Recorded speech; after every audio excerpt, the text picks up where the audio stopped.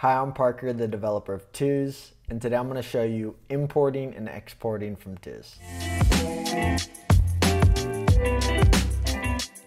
So in order to import, you can go to twosapp.com/import, and you'll see a place where you can drop files, folders, zip files, or just paste text. So if you drop any files or folders into here, it will import those files and folders into Twos. And as an example, I just exported the script for this video into a TXT file, but it's just a simple text file. We can just drop this file here. Twos will create a list for it. It will look just like our original script file for this. If you're coming from Apple Notes, there are two downloaders that will basically take all of your content from Apple Notes, put it in a folder, and then you can drop that folder into Twos. Same thing from Evernote. This is a program that will extract your Evernote files into Markdown files, which you can then drop into the import. Another way that you can handle this is just with copy and paste. So if I were to take this text, you could take it from an Apple Note, you could take it from a Google Doc. So if I wanted to create a new list with the new list button in the top right hand corner, I can just paste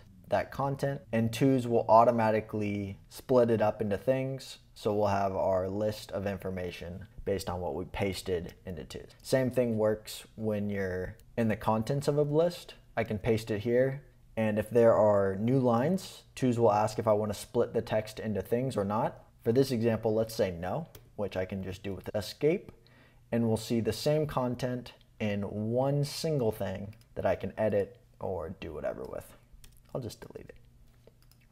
So those are the main two ways of importing: dragging and dropping files or folders in /import, or just pasting content directly into Twos. Since Twos is a place to write things down, it's also important to take the things that you write down and put them in other places. For example, a Google Doc, maybe you wanted to post a blog on Medium, or you wanted to send an email to someone. I draft a lot of my text messages in Twos, so you can also send things from Twos as text messages outside of Twos. And there are many ways to export things. If I wanted to export one or a few things, I can just select those things. Maybe I want to do these three things.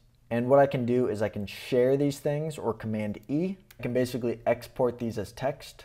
With copy, I can copy the markdown, share it as an image. This will turn it into a PNG with this context, download a PDF file, a text file, which is what I did with the import export file, or I can download it as a markdown file. Also print. So if I wanted to print this as a list, essentially just print it out if I wanted to take it with me. Just like if you wanted to share things, you can also share an entire list the same way. I can just go to List Actions, Share List, and we'll see that we can share the link if we wanted other people to be able to look at this list. We can share the text, which will have the same share options. If you wanted space in between things or whatever, share it as PNG again, PDF, text. This is what I did. I just hit this button and it exported for me, or a markdown file, or I can print it off. The last way to export from Twos is export every list, day, thing that you have in Twos. And to do that, you come to the web or the desktop app, come over into settings,